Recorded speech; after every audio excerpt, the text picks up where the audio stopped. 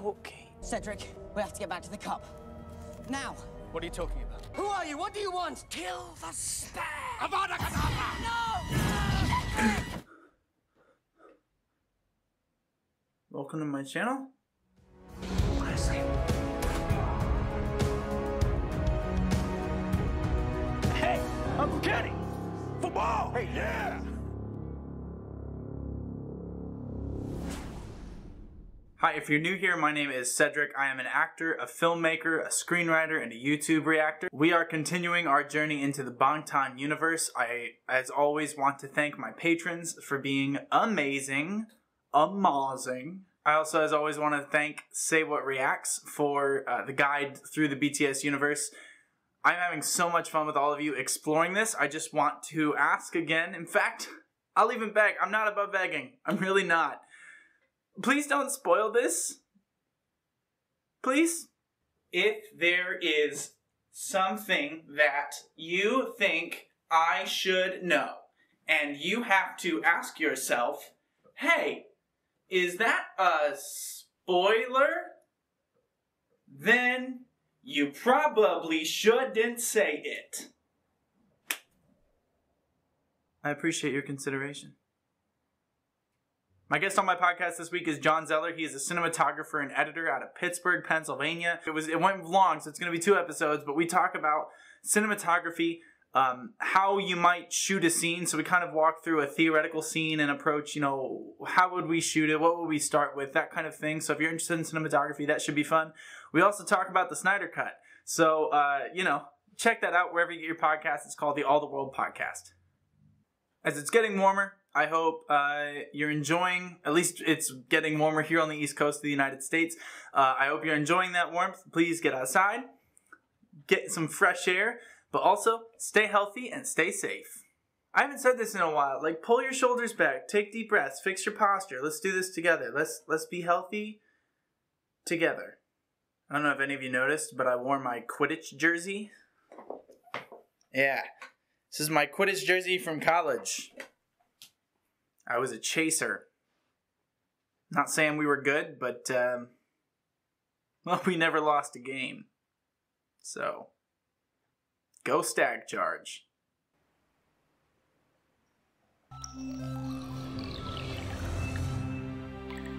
That was weird, sorry. Big hit. Entertainment.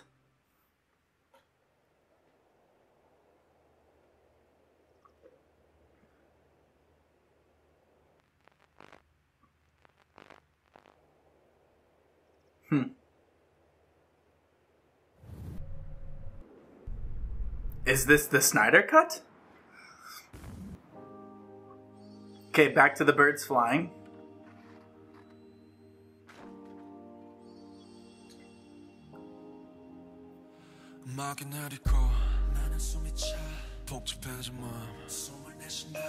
오늘 뭐 실수는 없었었나 관객들의 표정은 어땠던가 그래도 행복해 난 이런 내가 됐어 누군가 소리 지르게 만들 수가 있었어 작아지지 않은 영웅들의 품에 안고 집도 downtown 빈 무대에 섰을 때 downtown 빈 무대에 섰을 때 괜한 공허함에 난 겁을 내 복잡한 감정 속에서 삶의 사선 위에서 근실이 난 더 무딘 척을 해 처음도 아닌데 익숙해질 법한데 숨기려 해도 그게 안돼 텅 빈 무대가 식어갈 때쯤 빈객석을 뒤로 하네 지금 나 위로하네 완벽한 세상은 없다고 자신에게 말해 난 점점 날 비워가네 언제까지 내 거일 순 없어 큰 박수 갈채가 이런 내게 말을 해 뻔뻔히 네 목소리를 높여 더 멀리 영원한 관객은 없대도 난 노래할 거야 오늘의 나로 영원하고파 영원히 소년이고 싶어 나 Forever we are young 나리는 꽃잎이 사이로 헤매어 달리네 mirror. I got over halfway through that before pausing. What a mesmerizing music video. Just absolutely fascinating. This setup of the chain link fences, which looks like a labyrinth of some kind, and it almost seems like they aren't aware that the other's in there, which, again, with my theory that maybe some of them aren't real or they're functioning on different levels of reality, You know, if they aren't aware that they're there, I mean, the lyrics that I paused on are literally, I run so lost in this maze. So yeah, it's a maze. This is the most explicit reference back to the previous music videos that I've seen. I mean, it's a literal footage of it. But what's interesting is they've taken that footage, which we've seen as kind of pure the way that it was shot, and they've put this kind of old style sort of VCR effect on it as if we're watching found footage. Like, not dissimilar to the way that, for example, Blair Witch Project was shot. It's a found footage type thing.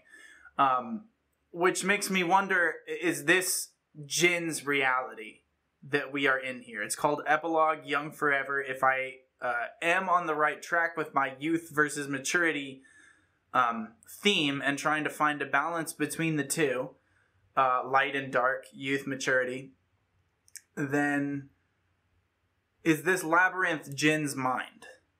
We started with him, and it was really tight on him. We had those gorgeous shallow depth of field shots as his hand trailed along the chain link fence, creating all these lines for us to look at, creating so much gorgeous motion for us to watch that you almost forget to watch him in his performance, which was equally lost, and I don't think sad. I think it was scared. I think his performance was scared. So why would we start on him and then start going to the others? Then we start seeing memories of the others. Well, in the same effect that we saw on the memories, that we saw of the shot of Jungkook sitting in the room after the mirror gets broken, and of the shot that we saw of, you know, I can't recycle every single shot, but V as he's running off the thing and jumps into the water, and then we see him in the water. That same effect is what they used on the title sequence when it said Young Forever, and then it clarified to be clear. Well, now we're sort of reversing that. We're seeing them, and then we're seeing the footage, or we're seeing the footage and then them. But not for all of them, because then we're seeing the pill bottle on the ground. And then we see J-Hope. So again, it makes me wonder, are certain members real and others aren't? Are certain members projections of other members? You know, they're doing a really good job of hiding that.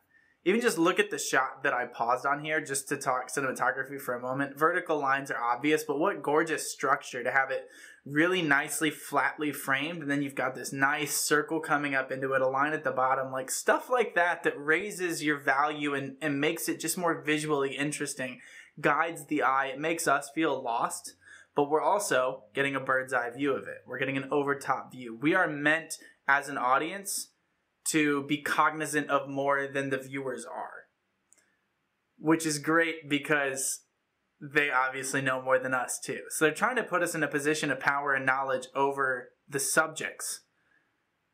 But by doing that, they give us a false confidence that we know what's going on. We don't. And that's the point. But we're sort of at this point having this is sort of a recap. This is like if you're watching, you know, season 2 of something, they're like, previously on the Bangtan universe. That's sort of what this is functioning as so far. I don't feel like I've seen anything that necessarily moves it forward. Sure, we have the feathers falling down, the pills that are still there, but that tells me that this is some sort of heightened world that they're in. So before that shot was pushing forward, now it's coming back.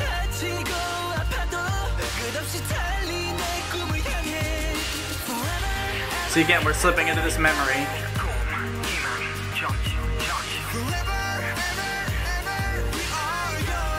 Nice. So some of them are getting out of the maze.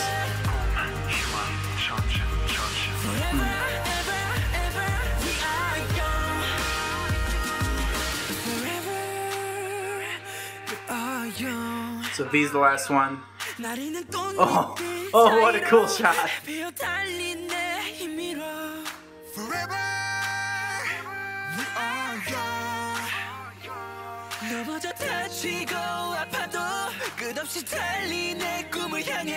I'm starting to be able to recognize their names. Okay, so we're on a landing strip of some kind. This is reminiscent of the beach now.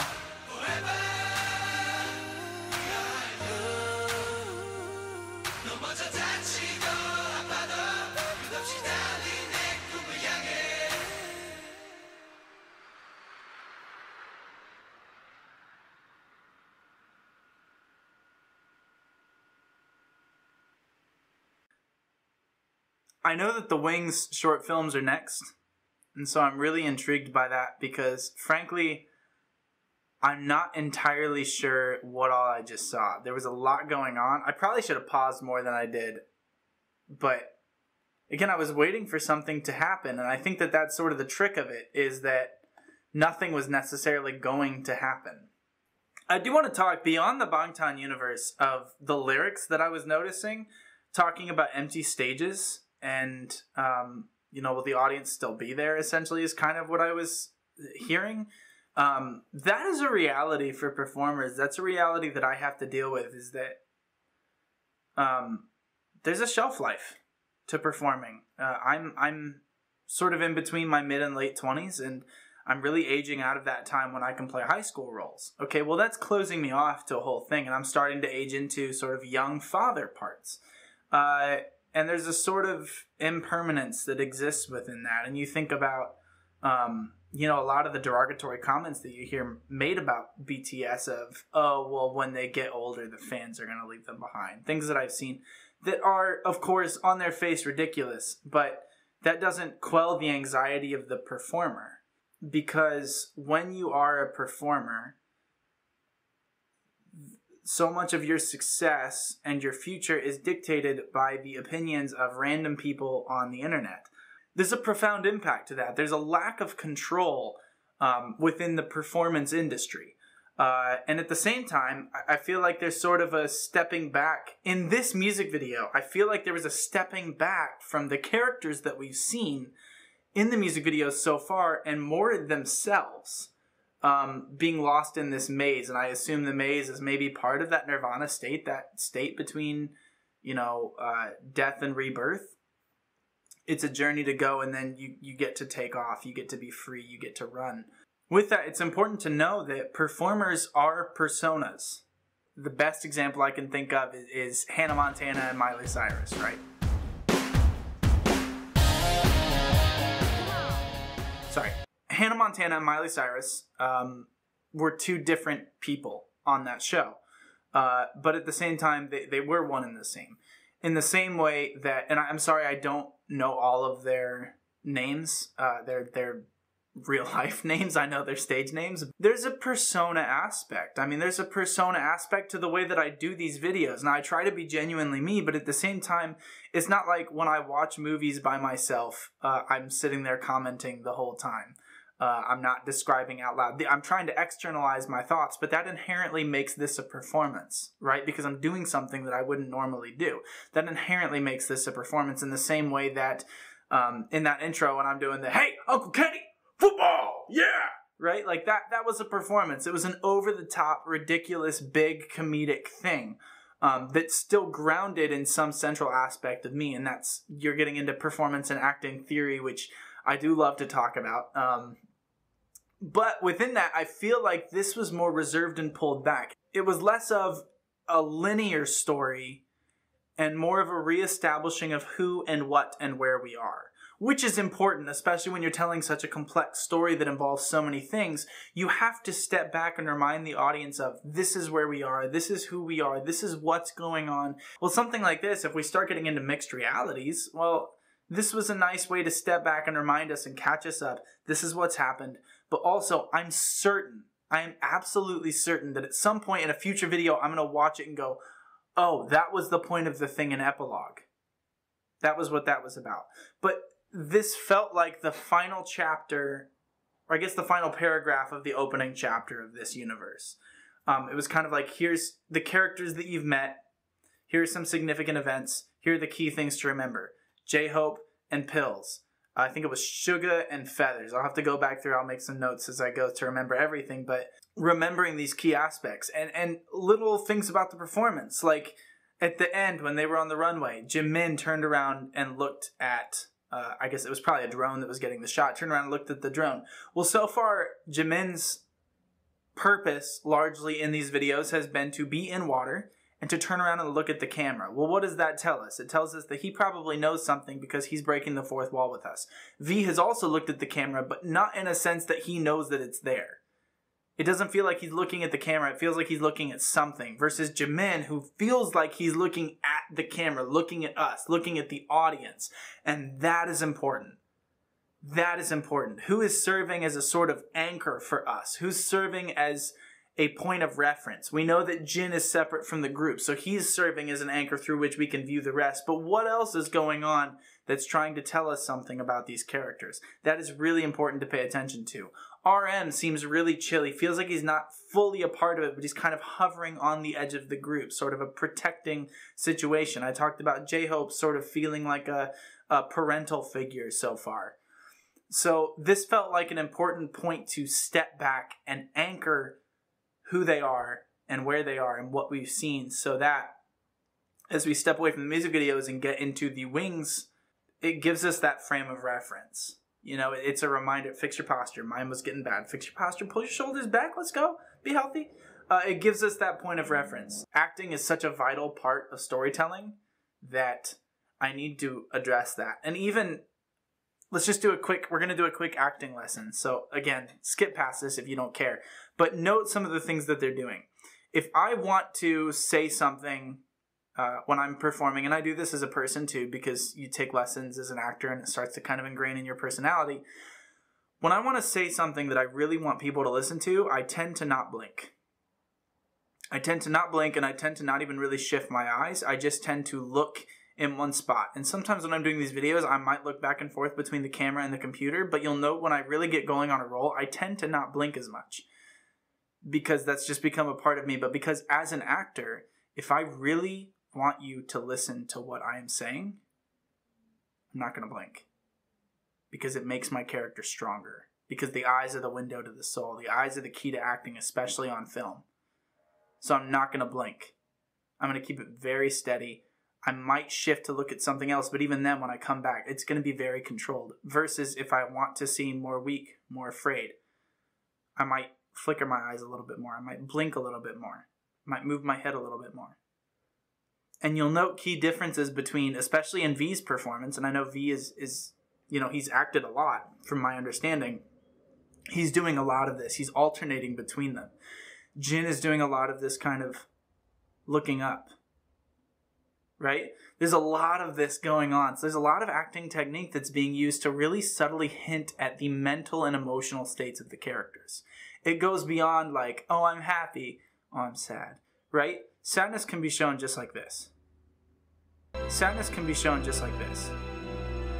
That's all it has to be, because music and camera and lighting and costume are going to play into the rest of it. This is all it has to be. It's such a subtle, speak, Cedric. It's a subtle shift, but they're employing it really, really well to keep it visual and to keep you interested and to develop their characters for us, especially because they don't have dialogue to inform their characters for us. So, anyway, to this video, that was a whole tangent. I'm so sorry for wasting 7 minutes of your time, but I hope you enjoyed learning something, maybe, about acting.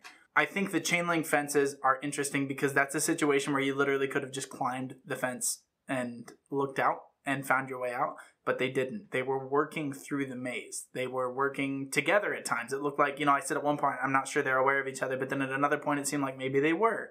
But you'll note that they each sort of encountered their own, this sounds stupid, but their own experience within the maze, which is so funny that I had decided to do that Harry Potter intro with the maze from Goblet of Fire before this. And then I watch it and it's about a maze with each of them encountering, sort of like in the book, each of them encountering some sort of challenge that engages them on their character's level. What are the odds of that? Extraordinarily low. I feel like I missed a lot in this video. But that's okay, because that's the point of this, right? You're going to miss things, and then, well, I'm going to miss things. You guys probably got them. And then later on, I'll feel dumb for missing it, and that's okay. It's not a rare feeling for me, so. That's all I really have for you. I hope you enjoyed. It was beautifully shot. I didn't talk a ton about the cinematography, but really, I just love the shallow depth of field. I love that they didn't have clear differences between all of them, so it kind of felt like they were just running in circles.